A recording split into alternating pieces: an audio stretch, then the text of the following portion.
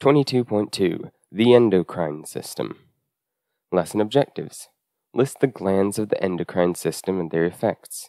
Explain how hormones work by binding to receptors of target cells. Describe feedback mechanisms that regulate hormone secretion. Identify 3 endocrine system disorders. Vocabulary: adrenal glands, endocrine system, gonads, hypothalamus, pancreas, parathyroid glands, pineal gland, pituitary gland, target cell, thyroid gland. Introduction. The nervous system isn't the only message-relaying system of the human body. The endocrine system also carries messages. The endocrine system is a system of glands that release chemical messenger molecules into the bloodstream. The messenger molecules are hormones. Hormones act slowly compared with the rapid transmission of electrical messages by the nervous system. They must travel through the bloodstream to the cells they affect, and this takes time. On the other hand, because endocrine hormones are released into the bloodstream, they travel throughout the body. As a result, endocrine hormones can affect many cells and have body-wide effects. Glands of the endocrine system. The major glands of the endocrine system are the pineal gland, the hypothalamus, the pituitary gland, the thyroid, the thymus, the pancreas, the adrenal gland, the ovary, and the testes. The glands of the endocrine system are the same in males and females, except for the testes, which are found only in males, and ovaries, which are found only in females. Hypothalamus. The hypothalamus is actually part of the brain, but it also secretes hormones. Some of its hormones tell the pituitary gland to either secrete or stop secreting its hormones. In this way, the hypothalamus provides a link between the nervous and endocrine systems. The hypothalamus also produces hormones that directly regulate body processes. These hormones travel to the pituitary gland, which stores them until they are needed. The hormones include antidiuretic hormone and oxytocin. Antidiuretic hormone stimulates the kidneys to conserve water by producing more concentrated urine. Oxytocin stimulates the contractions of childbirth, among other functions. Pituitary gland. The pea-sized pituitary gland is attached to the hypothalamus by a thin stalk. It consists of 2 bulb-like lobes. The posterior, back, lobe stores hormones from the hypothalamus. The anterior, front, lobe secretes pituitary hormones. Most pituitary hormones control other endocrine glands. That's why the pituitary is often called the master gland of the endocrine system. Other endocrine glands. Other glands of the endocrine system are described below. The thyroid gland is a large gland in the neck. Thyroid hormones increase the rate of metabolism in cells throughout the body. They control how quickly cells use energy and make proteins. The 2 parathyroid glands are located behind the thyroid gland. Parathyroid hormone helps keep the level of calcium in the blood within a narrow range. It stimulates bone cells to dissolve calcium in bone matrix and release it into the blood. The pineal gland is a tiny gland located at the base of the brain. It secretes the hormone melatonin. This hormone controls sleep-wake cycles and several other processes. The pancreas is located near the stomach. Its hormones include insulin and glucagon. These 2 hormones work together to control the level of glucose in the blood.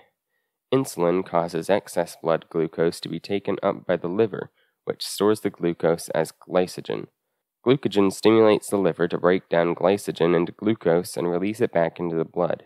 The pancreas also secretes digestive enzymes into the digestive tract. The 2 adrenal glands are located above the kidneys. Each gland has an inner and outer part. The outer part, called the cortex, secretes hormones such as cortisol, which helps the body deal with stress, and aldosterone, which helps regulate the balance of minerals in the body. The inner part of each adrenal gland, called the medulla, secretes fight-or-flight hormones such as adrenaline, which prepare the body to respond to emergencies. For example, adrenaline increases the amount of oxygen and glucose going to the muscles. The gonads secrete sex hormones. The male gonads are called testes. They secrete the male sex hormone testosterone. The female gonads are called ovaries. They secrete the female sex hormone estrogen. Sex hormones are involved in the changes of puberty. They also control the production of gametes by the gonads.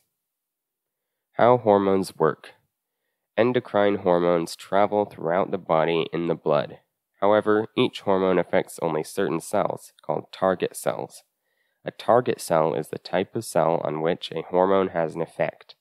A target cell is affected by a particular hormone because it has receptor proteins that are specific to that hormone. A hormone travels through the bloodstream until it finds a target cell with a matching receptor it can bind to. When the hormone binds to a receptor, it causes a change within the cell. Exactly how this works depends on whether the hormone is a steroid hormone or a non-steroid hormone. Steroid hormones. Steroid hormones are made of lipids, such as phospholipids and cholesterol.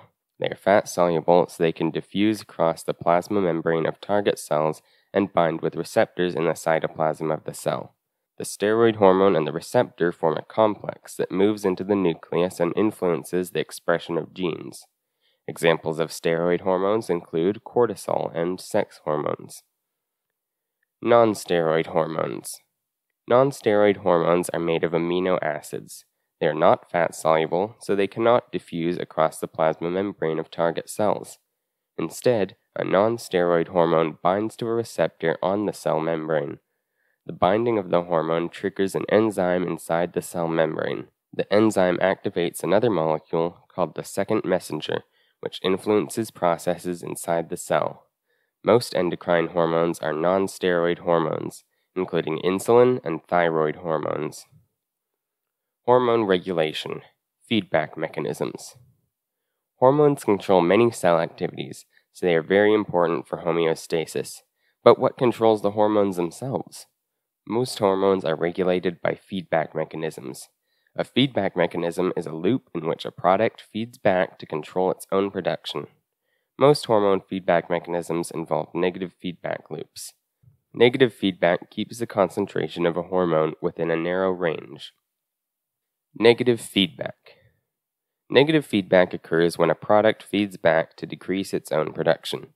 This type of feedback brings things back to normal whenever they start to become too extreme.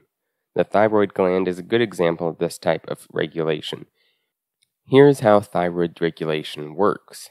The hypothalamus secretes thyrotropin-releasing hormone, or TRH. TRH stimulates the pituitary gland to produce thyroid-stimulating hormone, or TSH. TSH, in turn, stimulates the thyroid gland to secrete its hormones.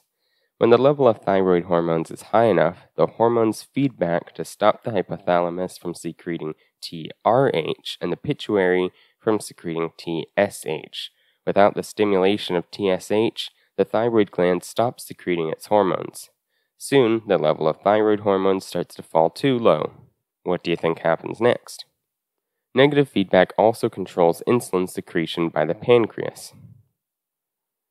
Positive feedback. Positive feedback occurs when a product feeds back to increase its own production. This causes conditions to become increasingly extreme.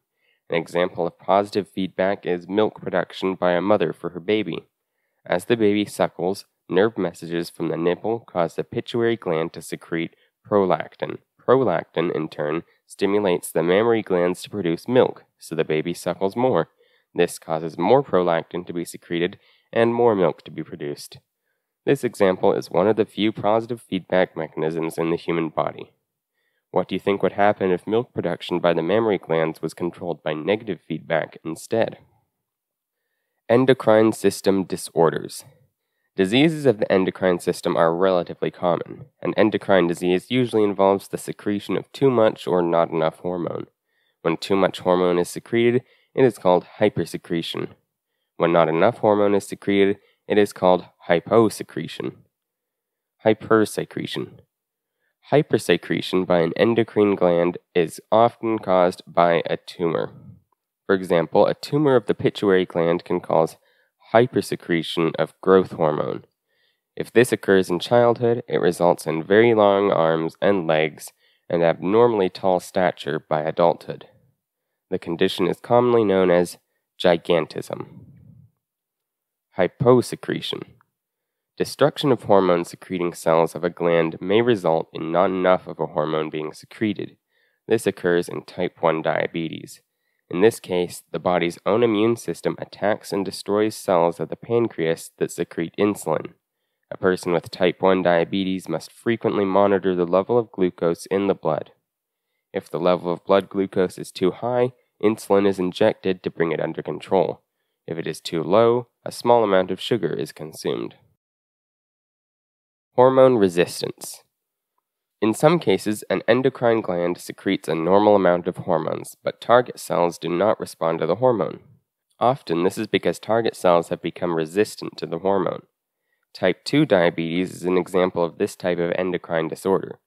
In type 2 diabetes, body cells do not respond to normal amounts of insulin. As a result, cells do not take up glucose, and the amount of glucose in the blood becomes too high. This type of diabetes is not generally treated with insulin injections. Instead, it is usually treated with medication and diet. Lesson summary. The endocrine system consists of glands that secrete hormones into the bloodstream. It is regulated by a part of the brain called the hypothalamus, which also secretes hormones.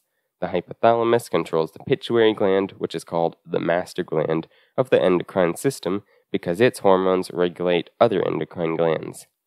Other endocrine glands include the thyroid glands and pancreas. Hormones work by binding to protein receptors either inside target cells or on their plasma membranes. The binding of a steroid hormone forms a hormone receptor complex that affects gene expression in the nucleus of the target cell. The binding of a non-steroid hormone activates a second messenger that affects processes within the target cell. Most hormones are controlled by negative feedback, in which the hormone feeds back to decrease its own production. This type of feedback brings things back to normal whenever they start to become too extreme. Positive feedback is much less common because it causes conditions to become increasingly extreme. Endocrine system disorders usually involve the secretion of too much or not enough hormone. For example, a tumor of the adrenal gland may lead to excessive secretion of growth hormone, which causes gigantism. In type 1 diabetes, the pancreas does not secrete enough insulin, which causes high levels of glucose in the blood.